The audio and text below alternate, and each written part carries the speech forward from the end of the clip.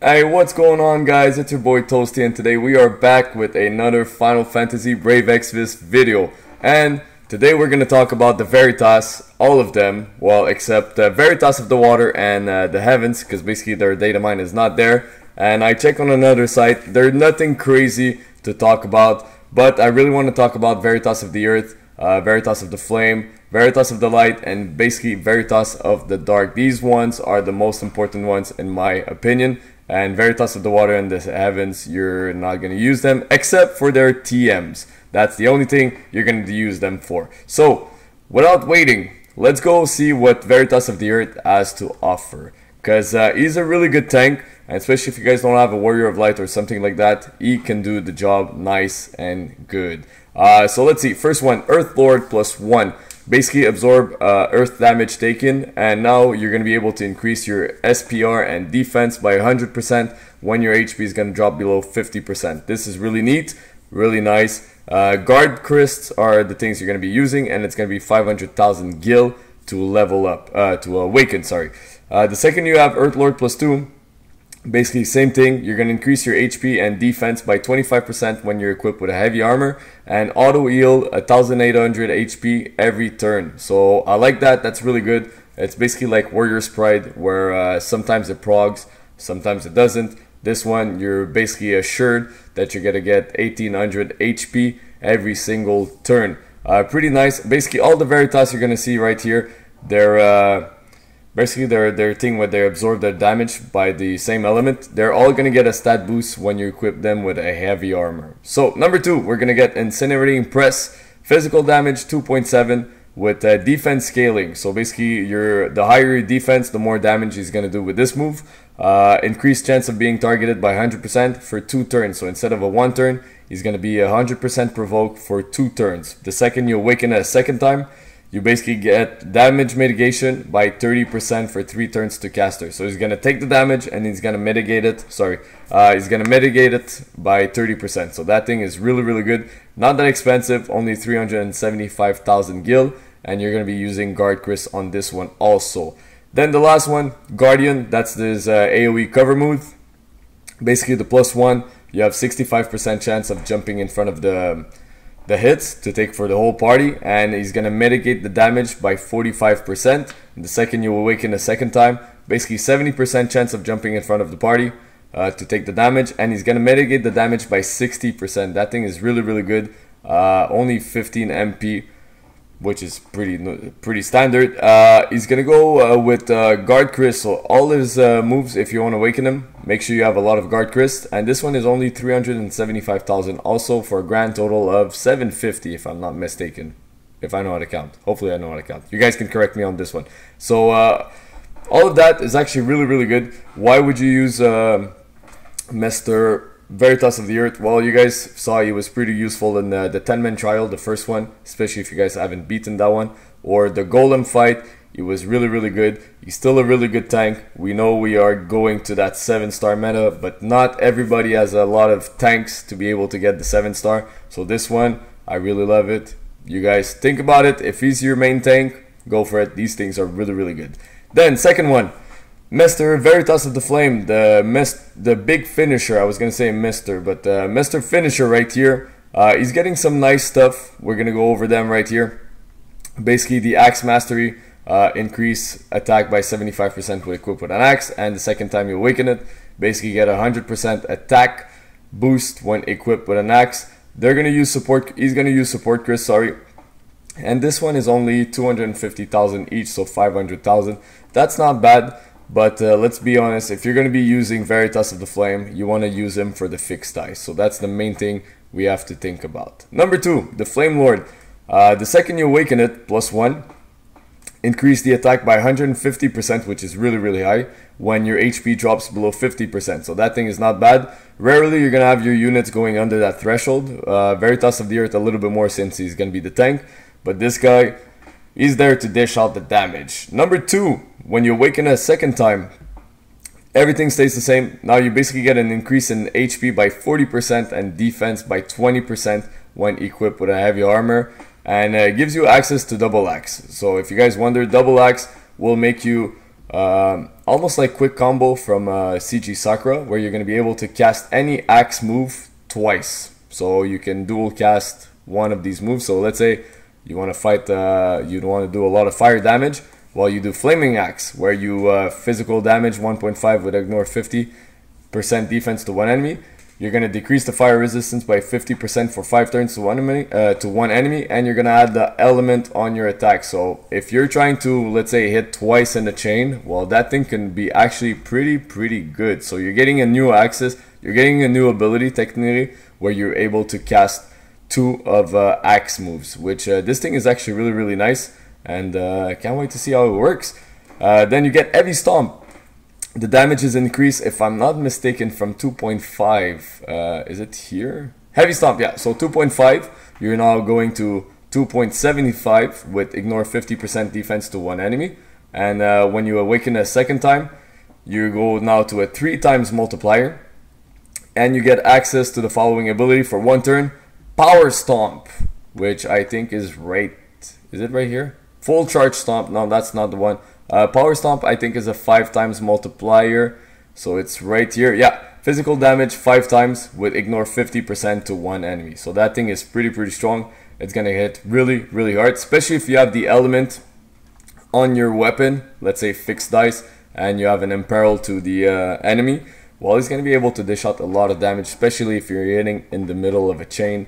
That's going to do a lot of damage. Then he has Uplift. Chance to counter physical attacks 35% by enabling Full Charge Stomp, which is right here, 5 times, basically like the Power Stomp. It's almost the same move. Now he's just going to get the ability for 1 turn, +1 for 1 turn, yeah. So, and he has chance to counter magic damage, magic attack, sorry, by 35% by enabling Full Charge Stomp. And basically when you do Uplift +2, it's the same thing, but now you just get a 40% chance to counter. And you get Full Charge Stomp +2. Let's see if it changes anything. We get the +2 here. No, we don't see the +2. Alright, we don't get the +2. So I guess he's going to do a little bit more damage on the hit. So that's it for Veritas of the Flame. I like his Awakening, especially the one where you're able to dual cast. I'm gonna call it dual cast, but where you're able to use double axe, where you can use 2 of the axe move. That thing is really cool. You can use Dark Steel Axe, Aerial Axe, Earthen Axe, and Flaming Axe. So let's say you want to do a lot of damage with an element on your weapon. Well, this is the way to go. He's pretty cool. Nice enhancements, Mr. Veritas of the Flame. And let's go to Citra / Veritas of the Light. Sorry for the spoiler. She's the one that got me really excited a little bit more, since I used her for a long time, and we're gonna go over her stuff because she is really good. I guess it's gonna make her a little bit better in the future.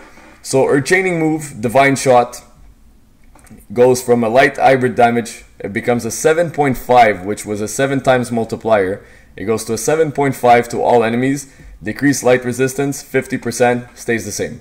Then the second you awaken +2, light hybrid damage 8.5 times multiplier to all enemy, and decreases light resistance by 65% for 5 turns. That thing is really solid. You're gonna need white crysts.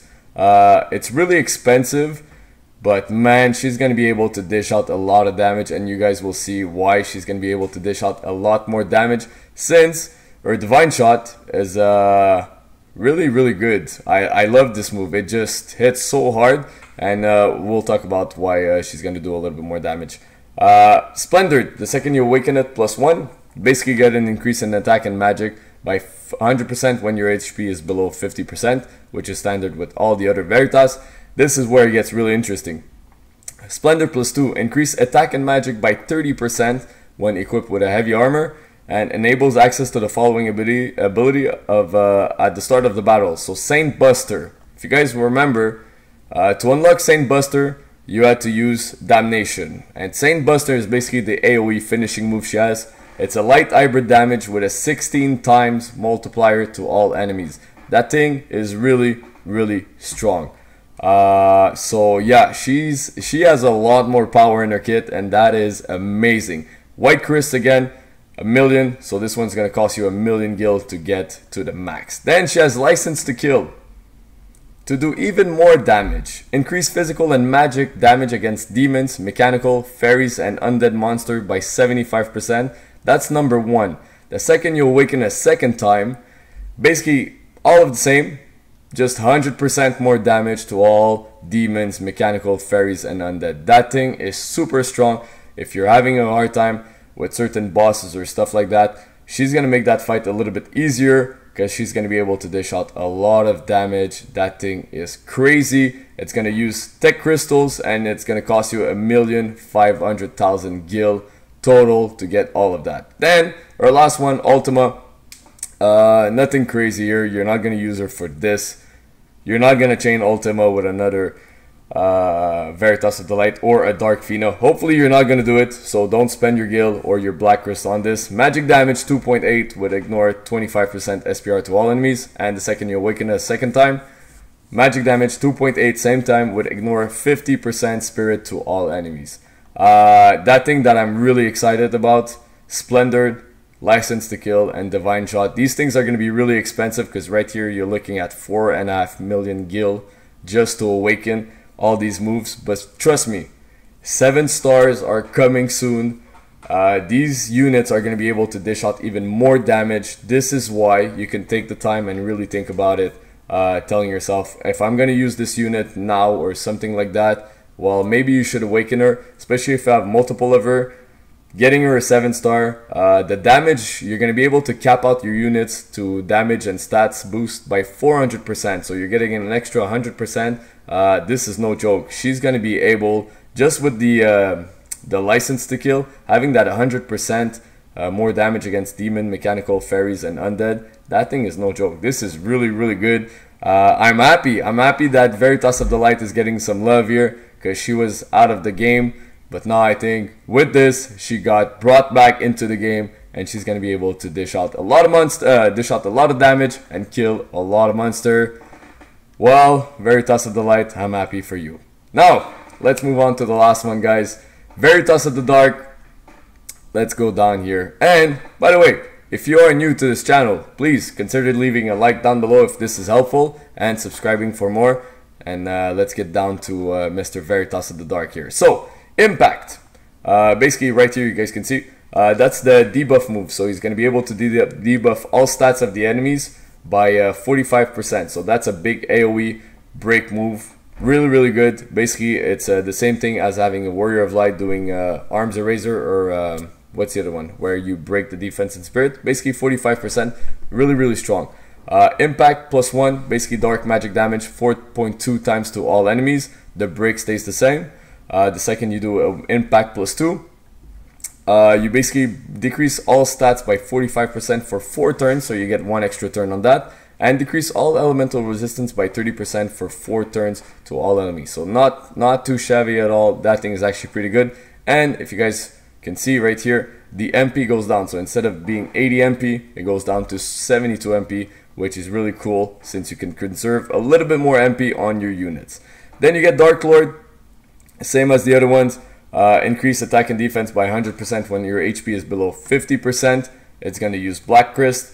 The second you awaken it +2, basically you get an increase in HP and attack by 30% when you're equipped with a heavy armor. That's the one that got to me. Increase equipment attack by 100% when single wielding a one-handed weapon, and increase accuracy by 25% when single wielding a one-handed weapon. So you have the choice to make him a strong hitter as a true double end unit, or you can make him a, let's say, big chainer with a dual wield. So that thing is pretty good since you can use him for 2 different things, and I'm pretty happy about that. Let's see in the future the 7-star what it looks like, see if he's able to dual cast some abilities or stuff like that. Then we're gonna go with the chaining move, Dark Punishment. Basically I think it goes from a 2 times multiplier, right? Is it real? Yeah. So it goes from a 2 times multiplier, sorry I'm scrolling really fast, to a 2.3 times multiplier with ignore defense 50% to one enemy, stays the same, decreases dark resistance, sorry, by 50% for 3 turns to one enemy. The second you awaken a second time, sorry, it goes from a 2.3 to a 2.6 times multiplier with ignore 50% to one enemy, and decreases dark resistance by 50% for 3 turns to one enemy. So this stays the same. You're going to use Power Crest. Also the MP, it's going to be 40 instead of 45, so it's basically the same thing as Divine Ruination from Orlando. Instead of 45 MP, it becomes 40 MP. It's going to cost 1 million gil, so right here you're at 2 million gils total with the Power Crest. And the last one, Dark Edge +1, Dark Physical Damage with a 2.5 times multiplier with Ignore Defense 50% to one enemy. It's going to add Dark Element to physical attack for 5 turns to caster, so this thing doesn't change, just the amount of damage. The multiplier is a little bit higher. Where's Dark Edge?